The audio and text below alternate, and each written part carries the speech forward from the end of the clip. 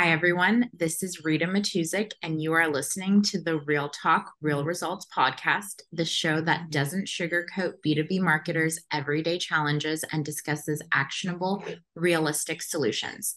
Today, we're discussing account-based marketing and how to determine if your ABM strategy is too watered down. Joining me is Colby Wren, VP of Growth Marketing at Ambient AI.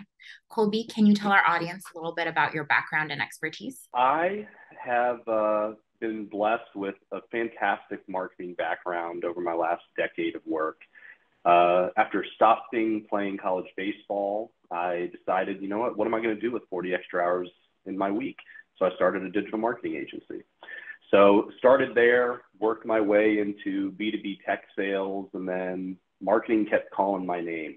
I went back into a demand gen role over at Hortonworks, and then that transitioned into Cloudera.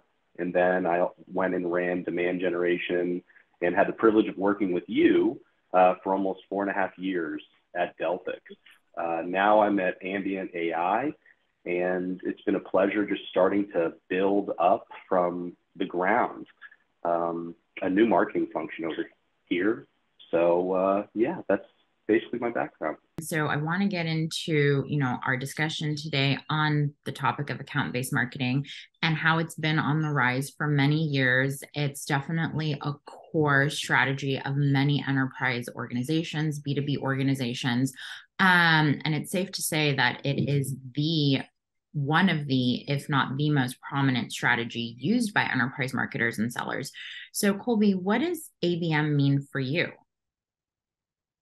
Well, I think it still all goes back to the customers and prospects that you're trying to reach, right? I think often in ABM, we become selfish. We make the selection of the accounts we want. And we forget that roughly 95% of the accounts out there are not in an open buying cycle. So you really have to be selective, you have to be intentional, and you have to have really good data to prove why or why not you should select some of those accounts. So it definitely does start with the customer, and then you have to find them where they are on their buyer's journey. So those are kind of the initial building blocks. From there, it's really about how many accounts can you actively manage? Do you have an average sales price that's worth the cost of admission of doing a very robust account-based marketing program? You see a lot of really strong velocity SaaS sales organizations that they don't touch ABM, mainly because they can't afford to. If you're swiping with a credit card, ABM can be very challenging because it can be very costly. Whereas if you're a large enterprise sale that has a longer sales cycle, ABM is perfect for you because not only can you accelerate the sales cycle, you can increase the ASP, and at the end of the day, it's really about that wall-to-wall entrenchment in any of your target accounts. So you know your buying centers, you know who's going to be your influencers and champions, and that integrated marketing approach really does a great job for that market.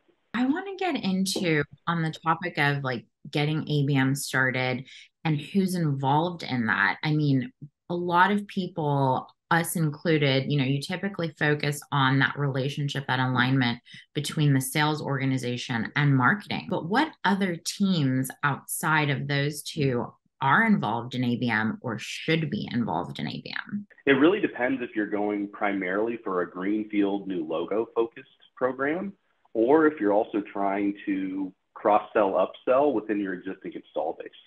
So if you're within your existing install base, obviously sales is going to be on both sides, whether it's new logo or customer expansion. But when you really need to add customer success and some of your internal engineering team that has the information is on those customer expansion motions. You really cannot get by without consulting them. Now on the new logo side and on the expansion side, you're going to have a lot of the same cast of characters. You're going to have product marketing and product giving you direction and content and messaging that can help not only guide these potential prospects down the buyer's journey, but inform them and enable your sales teams to go after them. Because at the end of the day, ABM is not just a couple shiny display ads and targeted LinkedIn programs. You really have to have that full funnel experience from the top to the bottom. And on top of that, once you've run all these sexy programs, you have to have something to show for it at the end of the day. And that's really where the inside sales and sales development arm comes in, because without them, you are increasing awareness, you are increasing engagement, but if there are no meetings and opportunities being generated from that, then it's very challenging to have something quantifiable at the end of the day. I absolutely agree. I have said many times in our work together and, other work and other podcasts that we've done that the SDRs are really vital to the success of any marketing program, the marketing organization as a whole. And I know you mentioned just now that, we can't show results without the SDRs. Like we have to book meetings, we have to book pipeline. But in addition to that, like where can SDRs fit into running ABM programs? There's this old talk about really account-based selling, right? Pretty straightforward. Everyone gets 25 to 50 accounts and people go hunt. A lot of people call that account-based marketing. It's not. It's just targeted prospecting. That's great. Everyone should be doing that. But you can't just put a shiny title on something and try to rebrand it, which I think a lot of people have done. But at the same time, it's just like with just display ads or with just targeted field marketing events, you're still sitting there without a completely integrated process. And so in my mind, where the SDRs always come in is right after that digital air cover has run its course, that top level awareness has started, and you're starting to get those levels of engagement and awareness. Because if you don't have any of those things, guess what you're doing? You're simply cold prospecting. And that's great. Inside sales should be good at cold prospecting, but it's our job to help open those doors and warm up the people that they should be targeting within each of those buying centers and influence areas. How do you think that these teams can work better together to achieve success? Like not just, marketing and sales, but marketing, sales, and other cross-functional teams within the organization when we're running ABM plays and ABM motions, and we want to see real actionable results. Well, and I think that's what it comes down to, Rita. If you don't have buy-in, it's really challenging to run account-based marketing the right way. Right. I'm blessed to have been working with some great sales leaders that when we come and bring a plan to them, not only are they excited, they want to drive that down underneath them to help it become successful. But at the same time, there has to be mutual respect.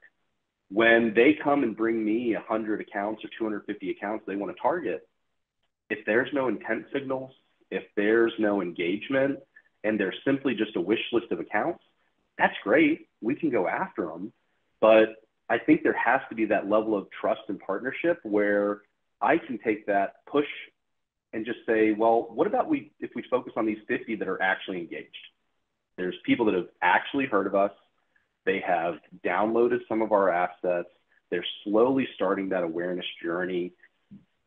To me, that's where that partnership really comes in, where you can have a candid conversation and have that level of trust that, hey, if we want to be successful, sure, I could say yes to your 250 accounts that have never heard of us. Or we could start where we know that there's already awareness and then drive that even further and deeper down the funnel. And I want to get into the difference between running ABM to 50 accounts and ABM to 250 accounts or ABM to 5 accounts. And also, what are the budget constraints or the kind of budget required to run these different types of ABM programs, like one to few, one to one, one to many? Sure. Well, again, that goes primarily back to your ASP. If you have a large ASP and you have significant ARR, you're going to have some cash in your pocket to really make a long-term investment into an always-on account-based marketing approach. And that's where most companies aren't at today. If you're below 50 million ARR, it's pretty challenging to have the budget to do that long-term initially. But let's get into each of them specifically. Now, I always think less is more when it comes to account-based marketing. You can get more touches as long as you have good content that you trust, that you know can convert. Then serving it to a small list of accounts and getting that like wall-to-wall entrenchment is where you want to start. But it doesn't just stop there.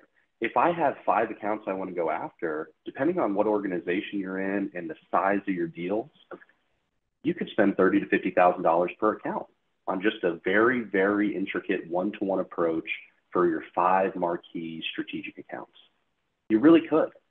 And nobody would be upset about it, because guess what? Those are accounts that if you get into, they become your lighthouse, right? They become one of your strategics that, you know, if we get them, it's a monster deal. Everyone wants to hunt those, but you need to have the investment and the patience to do it effectively. When you're doing one-to-one, it's less about just like a generalized message.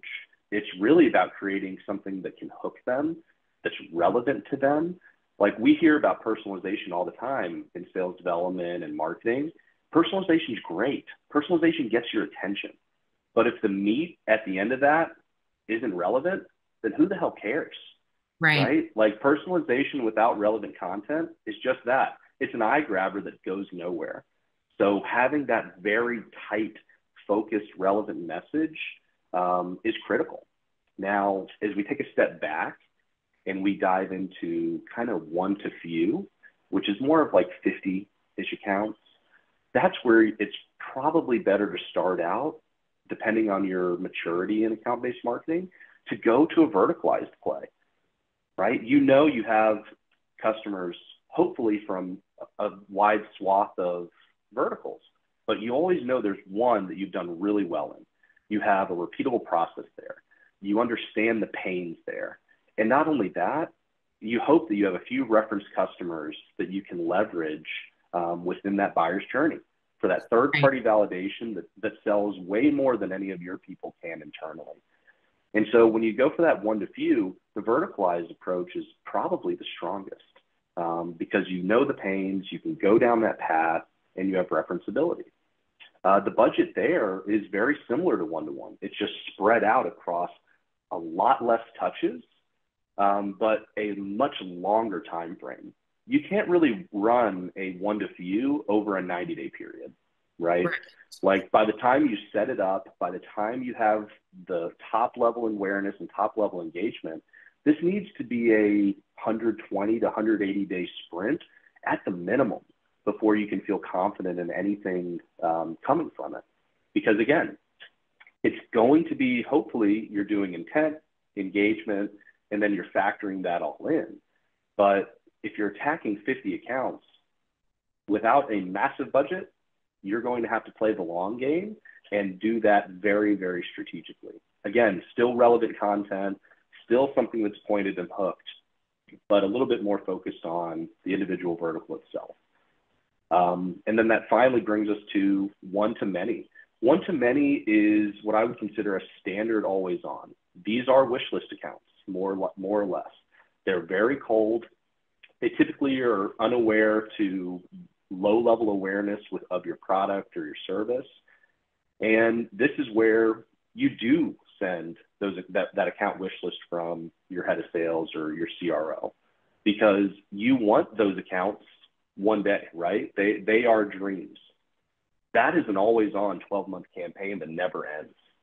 I would stick less to vertical focused here and more to specific use case and pain that is relevant to everybody within that list. That's where it's a little less pointed, a little more broad brushstroke, because you're focusing on 250 plus accounts at this point. But at the same time, those are those cold accounts that your inside sales team is always going to be targeting throughout the year. So, you know, at that point, you're just trying to serve as much awareness and as much engagement so that when they do call them and they do pick up the phone, you say the name of your company and they go, oh, yeah, we've heard of you. Not the typical click, no thanks, I'm not buying what you're selling. You're still going to get plenty of that. But it's really our job to warm those up and go from there. But Rita, I feel like I've been on my soapbox, so I'm going to shut up for now. No, I love, well, you're here to tell us what you think and share what you know and guide us through our journey, us being B2B marketers. And as a B2B marketer, as someone who's worked with you, as someone who hears this next question as a challenge for many teams, what are the right programs, the right channels to run one to few or one-to-one ABM campaigns? Sure. One-to-one, it's really the entire kitchen sink.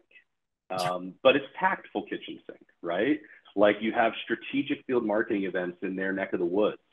Like we've done some really cool like Porsche experiences or extreme racing where they get to go drive a sports car that they never would probably be able to get into. And those are cool. Those are exciting. It's eye-opening and it's a very engaging event, right? Field marketing, awesome.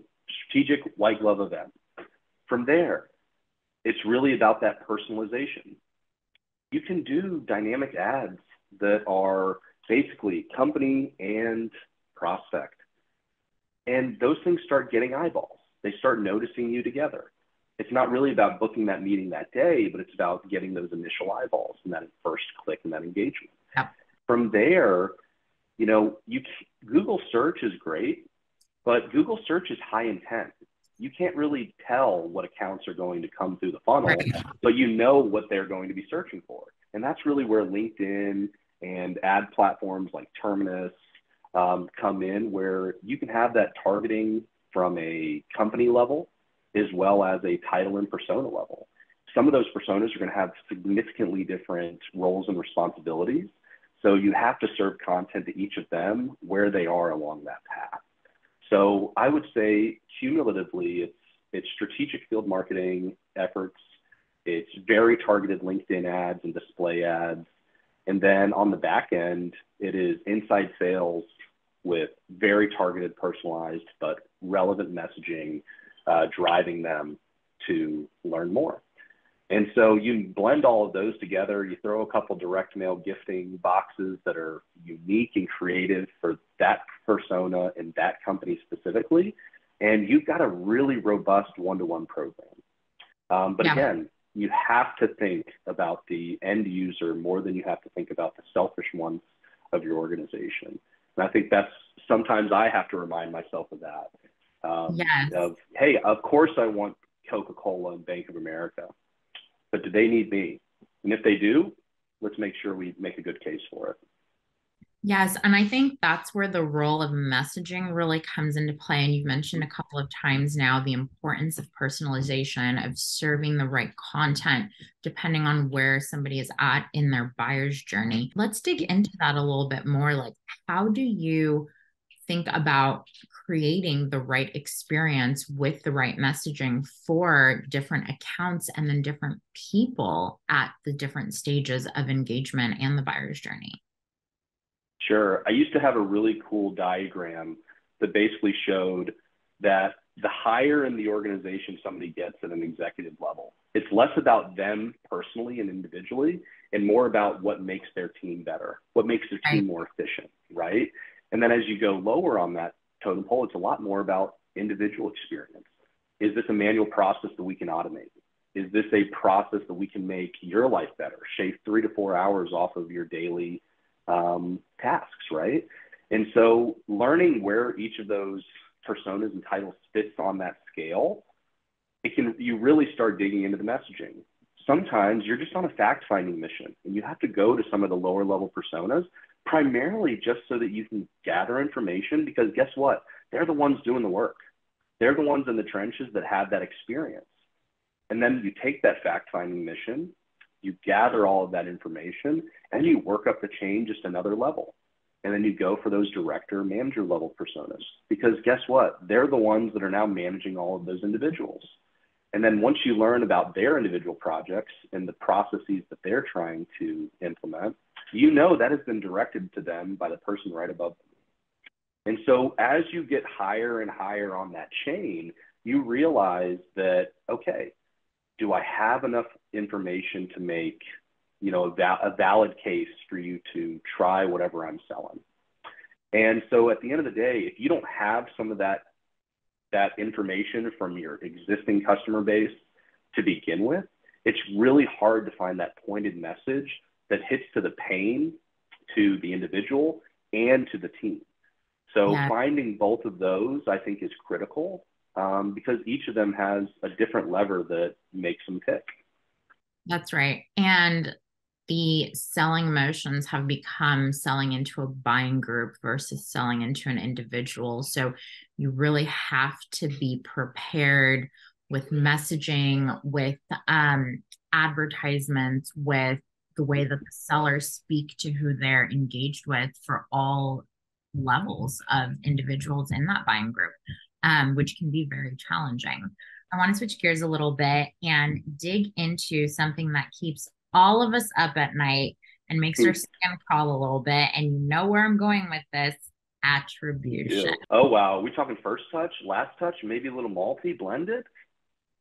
Well, we can talk about it all, right? And the question is, how should we be looking at attribution? I think every organization looks at it differently. Right. But I think at the end of the day, attribution was created so that we could have some way to quantify the efforts that marketing and sales do, right? And so on one hand, you want to grab as much of the attribution as you can, but you also have to be realistic. Like if I look at an account history and it says, I've spoken to sales, I'm in stage 3, I'm in stage 5 procurement, and then they're already closing this deal and then they go get a demo request, do I think I should get all the credit as the last touch for that demo request to pull them over the line? No, but I should be able to get some piece of the pie. And I think that's where the blended models are going, where it's a little bit more of a weighted average than it's only because of that last touch. Or maybe it's that field marketing event that they went to 13 years ago on that first got them into CRM. Are we going to hang our hat that 13 years ago we knew this person was going to buy? No, of course not. Because at the end of the day, if somebody has met you or downloaded something in the last 6 months, I wouldn't even consider that still warm, right? I think 90 days is like a really good threshold for somebody remembering you and having that like warm touch. So I think it's hard to quantify. I think it really depends. But if you're not using a blended weighted average, it's really hard to just say one thing and one thing only led to revenue. Because here's one thing I've learned about organizations. When sales is hitting their number, attribution is a lot less looked at than when sales is not hitting their number. And so it really goes into, that investigation of, can we quantify the ROI of this spend or that spend? And you hear a lot of it on LinkedIn right now about dark social, right? Like all these organic touches that they don't show up on Marketo, they don't show up on HubSpot, but guess what? It used to take 100, 150 touches to close a deal. Now it takes over 1,000. So we know that people are getting bombarded with information. Right. They're getting bombarded by inside sales. And so this entire journey, I remember one of our accounts at Delphix, I won't say the account name, but it is one of the largest insurance providers in North America. They had 2,500 touches a year. Like genuinely 2,500 touches a year. It is very challenging to do just last touch, first touch, hell, even multi-touch at that scale. But you also need to know what were some of the touches before an opportunity moved to a higher stage? What are some touches that accelerated a stage 2 or stage 3 into the paper process and beyond? And so I think those are the areas that I like to dig into, less about like pure attribution and standing behind it with pride, but really digging into each of those touches and stages and seeing what helps move something faster, what helps get us to some contractual stage quicker. And I think that's kind of where I dig into attribution from a stage gate perspective. I think it also helps us determine where to make marketing investments, right? If we can see, and it depends on what we want to understand, right? If we can see, okay, these types of programs, these channels are bringing in leads that are likely to take second, third, fourth engagements that drive them to a meeting and potentially even an opportunity. Let's invest in those channels for lead generation. And then looking at the channels after that that are driving those conversions that get us to meetings, and then that drive those meetings to opportunities, and then that drive opportunities to closed business. And I think having that understanding is what helps us determine our investment strategy. But it is a lot of data to parse through, and it's hard to find the right tools and get teams on board with looking at things in this way. There's a lot of, I think, change management around the definition of attribution and even the definition of what is a real engagement. So that is my next question. How would you define a real engagement? When ABM became super popular in the last decade, there were a lot of engagement platforms coming out, like the Engagios of the world, the Terminus of the world. And really, it was, you could build the filter however you wanted. You could make it so that you were 99% a part of every deal if you just turned on the email filter and sent an email to somebody. Right. But really, it's like, what's actually that engagement? And in my mind, it's when someone raises their hand, right? Or when someone is perusing your website. I think you should give people points for going to specific pages, right? Especially a high intent page that right. is really, it's really one of your like top converting assets. They may not have downloaded it, but you know, we're not gating as much as we were in the last 3 to 5 years, especially after the pandemic. We're really focused more on being able to have that experience where you're not hiding behind gates. This is the information. If you want to learn more, you're going to raise your hand and say something. So it's not all get demo requests. It's not all download white papers, but it's about having a realistic scoring model that takes everything into account, right? Like we know, we've had this conversation. I'm going to say content syndication today, Rita. Yeah. Where is content syndication the highest intent content out there? No. Should it be scored a 0? Also no, right? Like there's some intent there, right? From a sponsored content perspective. When you start looking at some of your internal assets, those should be scored significantly higher. When you see what from the attribution and from that budgeting allocation is converting and driving pipeline and revenue, that's when you should start scoring those significantly higher. Not because you think that they deserve more just because they're converting more. It's just, why wouldn't you, right? There's a lot of content that we have people download and learn and have that education, and they're just not ready for that BDR call. They're not ready for that meeting. And, you know, I think we're seeing a lot more of that over the last handful of years, where just because someone downloads a white paper doesn't necessarily mean they're ready to talk to sales. They're still probably in that upper top of the funnel, learning more about what you do. Right. So, yeah, I think that's kind of the area where a meaningful engagement to me is one that means they're actually ready to talk to sales.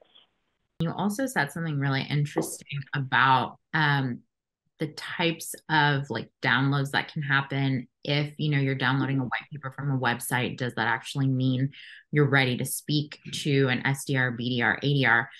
And that leads me to the question of, what is your take on firmographic scoring? So not only do we score on an engagement and activity, but oftentimes we layer on scoring for like target accounts, scoring for specific like job levels, other types of scoring, depending on, you know, how your organization structures the lead scoring model. Do you think that's a good approach? Do you think it overinflates our MQLs or MSLs or whatever definition we're using internally? Are we putting too much in front of the sales development teams? So I think firmographic is a great place to start in your strategy. It's a great place to start in just overall targeting, right? Like if you're a software company and it's great for people to have Oracle EBS, it's probably great to know that data and have just a list of them to start with.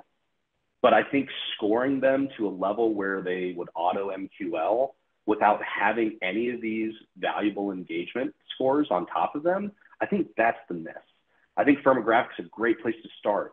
But if firmographics is auto MQLing you because somebody is at a higher level persona title and they come from an account that has a specific software, it's not a qualified lead. It's just a qualified account at that point.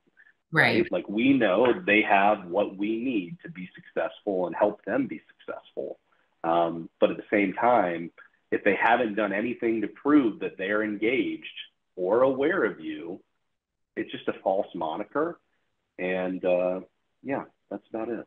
Shifting gears again, but also kind of in line with attribution metrics results, how do we prove and show the success of ABM programs? I think the easiest one is always revenue. And then a lot of people realize that enterprise sales typically is not a 3-month sales cycle or even a 6. You're typically talking about a 9 to 12-month cycle for a land deal. And then most people don't count that first deal anything other than a new logo acquisition that they plan on expanding, right? So you're really talking about an 18 to 24-month true production sales cycle to go from pilot to an expansion. So it's really hard to put a narrow lens on such a long-term strategy. So what I like to do is I like to take a percentage of the accounts. So let's say we've done a 1-2 few, and we're doing 50 accounts. Let's say we get meetings in 20% of those accounts. So we're getting 10 meetings and 10 unique accounts. Of that, maybe 50% of them convert into a qualified opportunity. And if that is 10 meetings that turn into 5 opportunities, and then you know your historical close rates, within 5, are you going to convert at 20%? I don't know, maybe. Most people don't.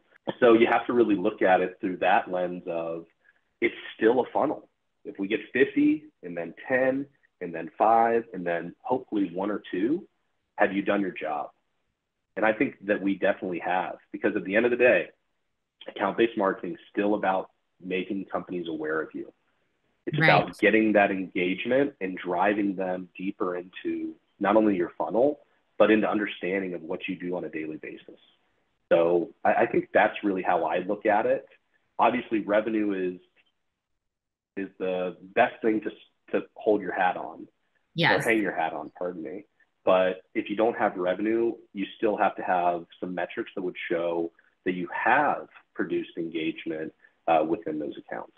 For our final question, for our listeners, if they can take just one thing away from this discussion, like what's the best way to do ABM right? And start small. So many people have that 100 to 250 account wish list, and that's great. You should have that wish list.